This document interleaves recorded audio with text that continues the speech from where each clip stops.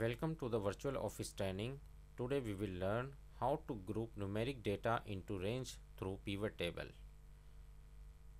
Here is a employee records where employee number, employee name, gender, age, designation and salary are given. I want to know how many employees are working in our organization, and I want to also know age between 21 to 30, how many employees are working. Age 31 to 40, how many employees are working.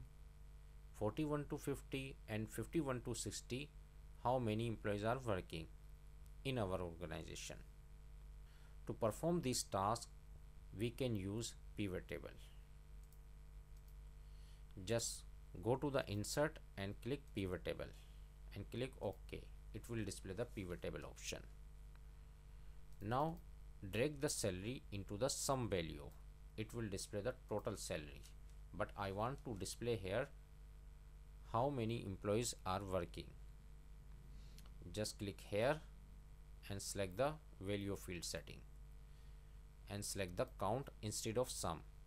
Just select count and click OK. It will display 15 employees are working in our organization.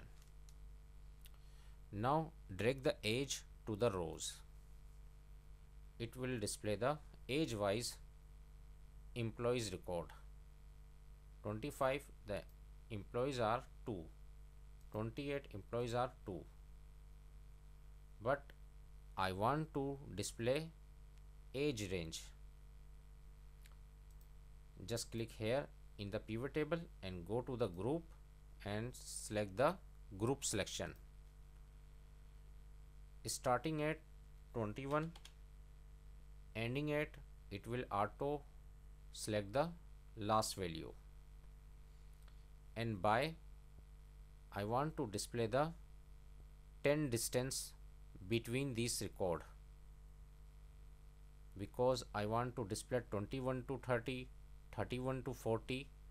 That's why I type here 10 and click OK. Now it will display data age 21 to 30, total employees are 6, age 31 to 40, employees are 5, age 41 to 50, employees are 2, 51 to 60, employees are 2.